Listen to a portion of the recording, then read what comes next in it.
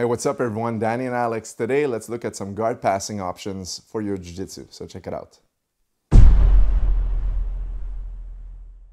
All right, so in previous videos, we talked about the basic fundamentals of good posture, how to open the closed guard position. Today, we're gonna look at more advanced options of when someone knows how to use their feet to pummel them back in and how you can neutralize the pressure pass to get to the side control. All right, so the first one is going to be maybe you're pummeling your arm inside to get that single underhook, that stack pass. And other times you might use the same thing because they kind of like work hand in hand, right? The stack pass and the double under pass is pretty much the same. All right, so if I had this grip here underneath, going for the double unders, controlling to one side or to the opposite, that'll resemble the same type of passing. But today I want to talk about the topic of when you are passing the guard, and you're not able to just use one single pass, such as the stack pass, for example, and you get stuck because someone brings their legs back into the equation. All right, so for example, maybe I was passing the guard here, taking care of this pass, and as I pass, look, I'm trying to pressure pass here, but look, his foot is gonna go up and weave around in front, and now he's gonna bring this leg back into the equation, and a lot of times, instead of placing at the same place so I don't push it again, he might start framing me more like this, all right? So this could be a motion where he's going to try to recover his guard and maintain position. If you see this now, it's very important to always understand one thing. Every time you have one arm in, you have the other one in the same direction. So for example, don't get caught in triangle chokes with one arm in, one arm out. All right, so 2 in, 2 out is good. But if you have one that's stuck inside like this, all right, and the other one was outside, to prevent any submission attacks such as the triangle choke, what you got to do is, if you can't bring this arm back out or this arm back in, is to use the favorite pass I like to do from here is the over-under. All right, so this one is the under already, and now we're going to use the over right here, all right, to neutralize this leg. All right, so if you're stuck inside somebody's guard, at least isolate this leg so you can't go and wrap your neck. Now, to finalize the pass, what we're going to do, on this side, it's going to be very important, once we get underneath his leg, is to grab right here at the belt, right? Make a nice grip on his waistline where the belt is. And on this side, I'm going to use all of my body weight, cupping my elbow, cupping my tricep over his lap, all right? And now this is going to be my over-under pass. What I need to do now is clear this side of his leg. So watch, as I lean into him as such, what I'm going to do is clear the leg and sprawl my bottom leg. So my left leg is sprawled, and now I'm going to use my hand, push his knee as I tilt back into a back step. And now I'll come back up, control his hip, and catch his head. So I can maintain the side control position, clearing my bottom arm out and going palm to palm. Now we'll look at this pass from the side view so you can see the leg work. So as I got to here, the underhook is here.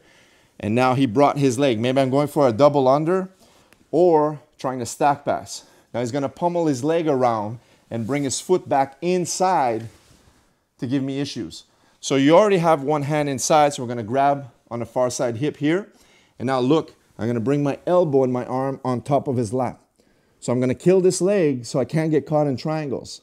Now watch this. Once I'm here, this is the over-under. What I need to do is apply a lot of weight, a lot of pressure, pinpoint this shoulder onto his stomach so he can't move. So as I get this position here, I'm going to lean onto my toes as such.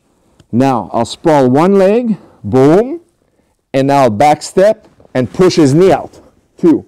Once I'm here, I'll drive my knee back to his hip, catch his neck, pull him in, and now I have the side control position. Once again, here, passing one arm underneath, and now this one gives you issues. As he comes it back, boom, pummels here, and now we end up like this, same initial position. Sometimes the foot is going to be between your legs onto the ground. Other times it's going to be across your lap like this, like a frame, all right? He's shielding your hips, trying to prevent you from stack passing him. So if you end up in this position here, now we have that first option where we go over, under, and we start clearing this path. Now, sometimes to prevent this, not only is he very limber with this leg, he might be very agile and limber with this leg as well. So to prevent me from going on this direction, what he's going to do is bring his leg over my head and block this direction of my pass. So now it's hard for me to pass like we did initially. But what we're going to do now is continue the pressure, we can also clear the pressure and pass on this side. But that gives you a great opportunity now, since you have the belt grip, to go directly to the back. All right, so if we're here like this and the leg is in the way, what I'm going to do is stand up. All right, so I'll post my legs up, flip him over his shoulder, and look, control the waist and the belt, underhook here, and now you can start attacking the back position. So once again, you're starting to pass here, leg comes through, and you end up in this position here, the over-under basically, and now he passes the leg over your head, so you get stuck here.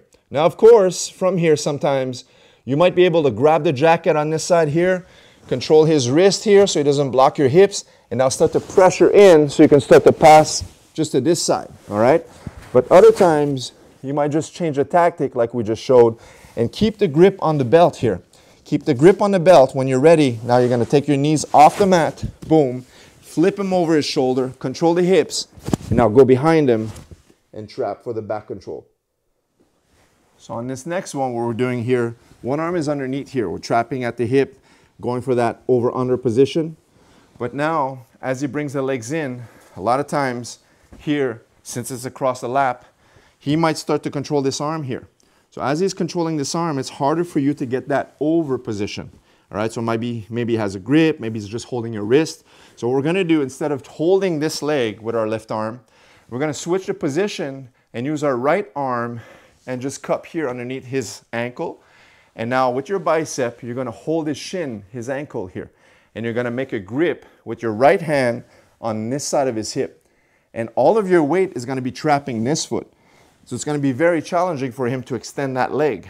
Now you're gonna go and break the grip and control this arm. So watch, as I'm going for the over-under here, this time he's holding my wrist, making a grip, so it's harder for me to control here currently because of that grip. What we're gonna do here, we'll maintain position here, but look, I'll switch my grip, grab his belt. Now he sees this leg, and that's the side now, once I have this grip, to break open this one. So there's two ways to break the grip here. Number one is just pop it away, and number two, we might go around and make a grip of our own here, all right? Now once I have this, I wanna keep this arm. What I'm going to do is elevate my chest, post my leg up, drive his hips up, and I'll bring him right into an armbar position. So let's look at it once again. Everything I'm showing today is guard passing from the knees, but don't forget, you can use the same techniques we're doing today if you like to stand up to pass the guard, all right? I like to pass from the knees just as much as I like to pass standing up. Everything is dependent on what type of guard player I'm doing jiu-jitsu against, all right? So in this case, once we have the arm underneath here, once again, we can simply trap here to get that over-under position. This is a great technique that I like to initiate my guard passes from. But now you got someone who was holding your arm before you were able to trap that leg. So I like to switch the tactic. Sometimes you just hold onto his sleeve as such just to keep the arm over there. And now don't forget, let go of this side of his waist so you can reach that side of his waist using this type of underhook here. And now you grab like this, all right? Because it's very important to keep that shield pin, all right? Keep this arm wrapped around his ankle so you trap this side of his leg, all right? So once again, from the beginning, we were here. I'm going for the over-under. Can't control this arm. He's keeping it away from his leg. Now I'll just hold here, make sure I shift and trap his belt. Now to break the grip, once again, if it's loose, boom. If it's tighter and I can't go around, I'll go from the outside and break the grip here. Now keep holding the wrist, post my leg up, drive him out, and pass into the armbar position. Notice I didn't let go of the belt, so I can keep tugging the waist to bring him into position to lock the arm. Now, speaking of guard passing type, sometimes you might like to pass the guard standing. All right, so sometimes when I start to pummel my legs back inside, that also means that my legs are controlling your arm so you can't pass. All right, so now we're going to get more into De La Riva as well as spider guard tactics, but we'll cover that in future videos. For now, if the legs are in the way without grips here, what you want to do is grab the pants from the top, close the elbows, and just take a step back. Push the legs down here, and now you can slide right into the mount position to pass the legs. One more method is using the same type of stack, and now he's going to bring the legs down, but as he goes down, look, he's going to push them to the side, drive his elbow onto my legs, and now he's going to walk into side control, which will be a different type of pass, but also get you past the legs. So as discussed, we'll talk about spider guard passing in future videos, but just to give you a little idea of how to control the legs, today was stacking them from kneeling position. Great options to also attack submissions during your guard pass. Hope you guys enjoyed this tutorial. Leave us a thumbs up, make sure to subscribe, and we'll see you in the next video. Take care, guys.